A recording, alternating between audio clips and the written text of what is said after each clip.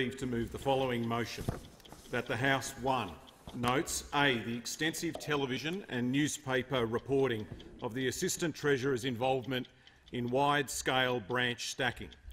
B, the Assistant Treasurer has so far refused to explain himself in the House and instead moved to gag debate. And C, the Prime Minister has not condemned the Assistant Treasurer's actions despite clear breaches of ministerial standards. 2, invites the Assistant Treasurer to attend this House within the next 60 minutes and make a statement of no longer than 60 minutes in length.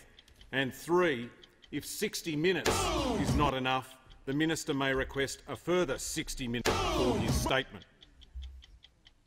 Is leave granted? Leave is not granted.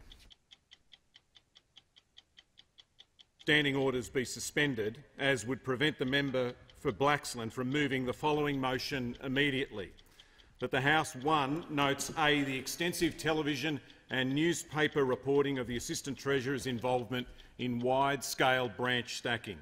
B, the Assistant Treasurer has so far refused to explain himself in the House and instead moved to gag debate.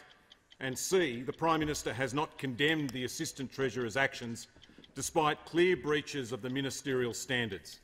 And 2, invites the Assistant Treasurer to attend this House within the next 60 minutes and make a statement of no longer than 60 minutes in length. And 3, if 60 minutes is not enough, the Minister may request a further 60 minutes for his statement.